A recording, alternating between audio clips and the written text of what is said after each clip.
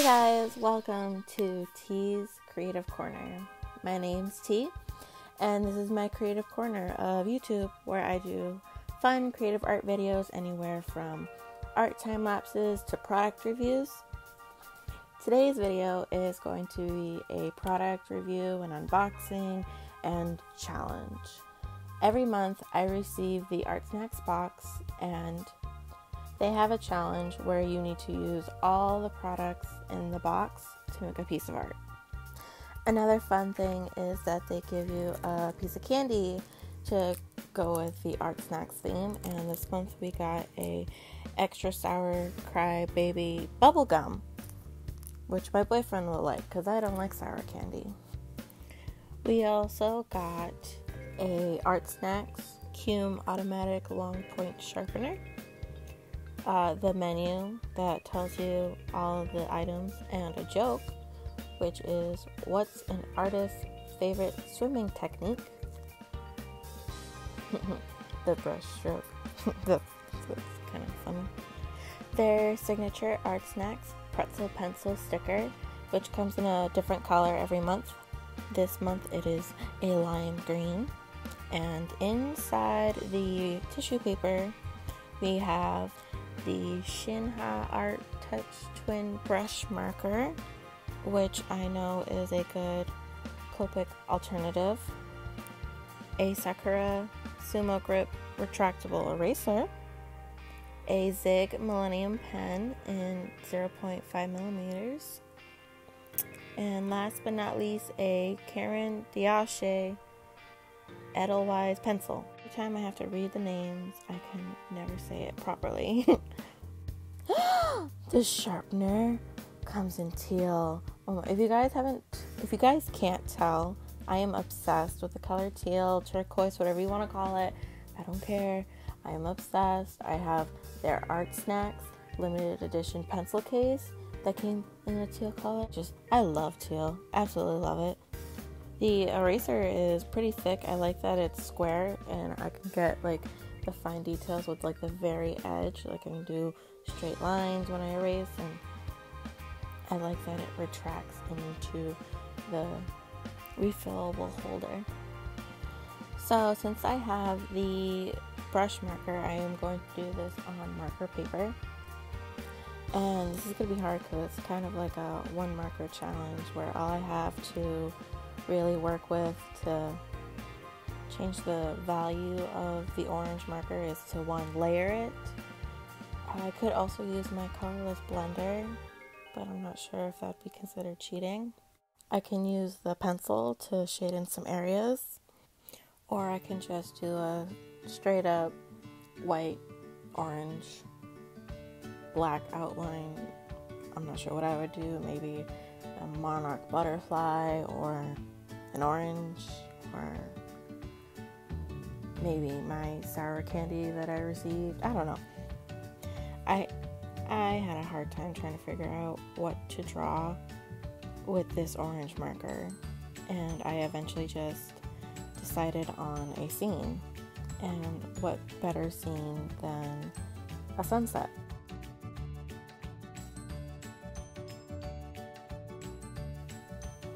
So I drew up my design on my iPad Pro, printed it out on some transfer paper, and traced my outlines onto the marker paper. I was recently able to print on my transfer paper because I just got an inkjet printer, which is the Canon Pro Pixma 100, and I am so excited for this. You guys have no idea. I'll tell you a little bit about that later on. And went over all the lines after I traced them with the ZIG pen and ruler to make sure that those lines for the walls and the window were straight. I did find this picture of a girl sitting in a little reading nook on Pinterest, and I edited the photo so it would be more of a sunset scene, and I really like how it came out. I was going to put a butterfly on the pillow, but decided not to. I thought my original drawing was going to be a lot smaller. by the time that I decided that I actually wanted to do it, my orange marker started to die. So I just have a girl sitting in her little reading nook, reading a book with her leg warmers on. It's like a cozy sunset fall scene. And I did say in a previous video that I wanted to do more of a landscape, but this isn't really a landscape technically, even though the window has landscape. It's the closest I'm probably gonna get to it right now. But this is my first scene that involves a person and their environment. I have not drawn a picture like this probably since I was like 7, when I would draw me and my family out in the yard and stick figure form. So making sure that my proportions and perspective was all correct was difficult for me. But the ZIG pen worked wonders for outlining. I don't like using brush pens for outlining because I do straight lines and I don't like it will change its thickness on me in random spots. I just want it to be. So that worked for me for this drawing.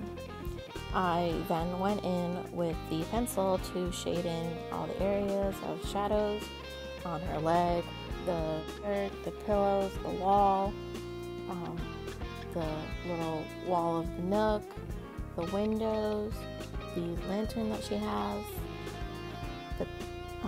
her sweater, her hair, her face, and I used a piece of toilet paper to smudge that all in and blend it out. I was having a hard time trying to get those dark shadows and I would have to press hard, but it was very, very erasable. I love that I didn't have to worry about any pencil marks, even when I was pressing hard. I also didn't have to use the eraser hard at all either. It just picked up all the graphite particles super easily. And I think I only had to sharpen my pencil once or twice throughout the video. But let me get to the marker, which was the whole reason that we're drawing this on marker paper. It is the basic color that I'm using for my light source.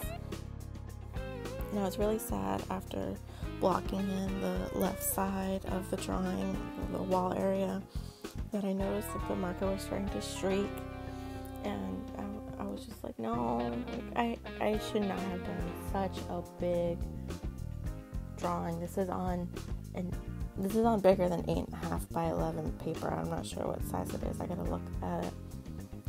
But I knew I had so much orange I had to put down, and I was getting stressed out, and I was trying to salvage it, and that's when I ultimately started using my colorless blender, because I was not going to be able to layer the orange marker like I wanted to get the darker areas, so I was going to have to work in the opposite direction and make the areas that were going to be lighter than they actually were supposed to be. So what I did was I used the marker on a piece of tape and I just colored on it to get some little ink drops and everything, and then I used my colorless blender, the brush nib, I went over it and I picked up that ink, and as I drew with it on the drawing, it was lightening, because what the colorless blender does, it's supposed to lighten the marker that you choose to the paper, like it's supposed to blend it to the paper. So it was making that orange a light yellow orange. I used the colorless blender to go over the areas and just blend out the orange and make it lighter, more of a yellow orange, because I was not able to go over the areas again with the marker since it was dying to make it darker. Rather, I had to go the other way. And I used the pencil actually to make the other areas darker. And I think I ruined my colorless blender brush nib with the pencil because now it's black. It was white before I started this drawing, and now it is full-blown black. I'm gonna have to get the replaceable tips and change it out. But I like this scene a lot, and you'll also see as I draw that my camera starts moving slowly but surely, and I did not realize it until I finished drawing the image, and I was like, yes, done filming. Look up. My camera's sideways. I'm like, why? Why did this happen?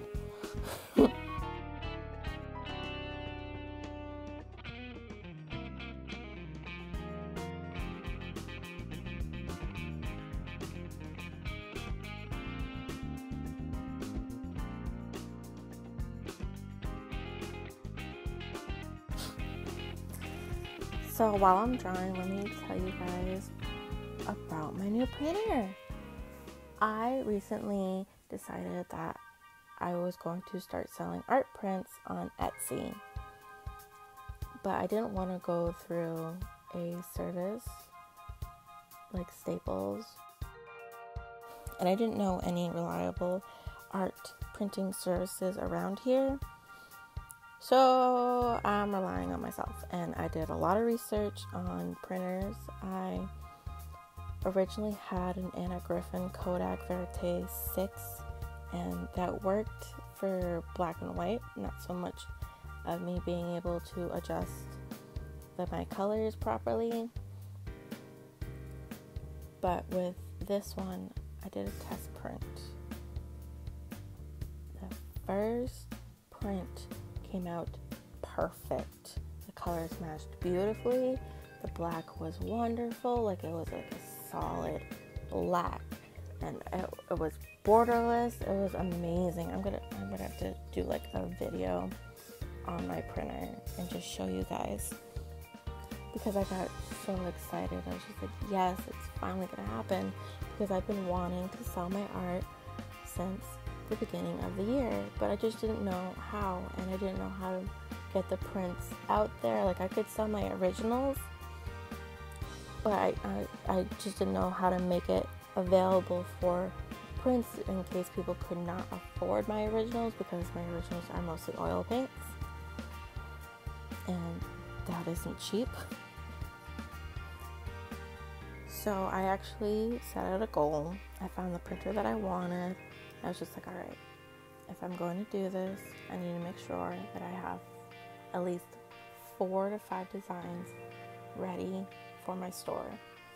So I did digital art instead, and I have all my math drawings on my Instagram. If you haven't seen those, you should check it out. The link is always in the description. My link to my Etsy store, it will also be there. I also went over one of my original Artsnacks pieces, which was my sign language line art for ART in cyan, magenta, yellow, and black, and that is now also available as a print. And I was just happy because I take great pride in being an artist, and I would love to make this my full-time career. So I'm working on it. I have my store up.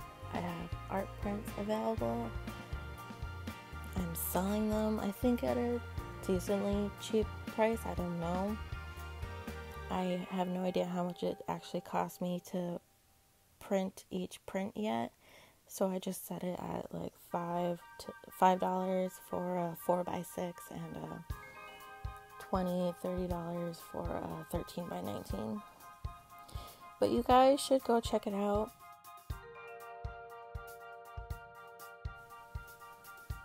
So that's just a quick update for all of you. I have an Etsy store. I have a Canon Pixma Pro 100. I'm selling art prints. Oh, I also forgot. I'm building a new desk. well, technically my mom is, because she's a woodworker. She does a bunch of crafts with wood. She's built tables, she's built doors, she's built signs. I'm still waiting on my sign. But I lent her some money, and rather than her paying me back, I told her, I want this for a desk. If you can build it, you don't have to pay me back. Ultimately, she just spent the money that she owed me for the wood, and we're gonna build it together when it's not raining, because it's currently raining here in New England this weekend. And I can't wait, because I have clips of us shopping for the materials. I'm gonna have clips of us building it, sanding it, staining it, putting it all together, setting up my area, and I'm gonna do a little tour. I'm really excited for this desk. I've been waiting, and I'm gonna have a lot more space, and I'm gonna be able to get better lights, because now I'll actually have a place to put them. I'm gonna do the tabletop lights, because right now I have barely enough space to do my drawings. I can't put 2 lights right there, and I don't have enough space to get the big tall lights, studio lights. So yeah.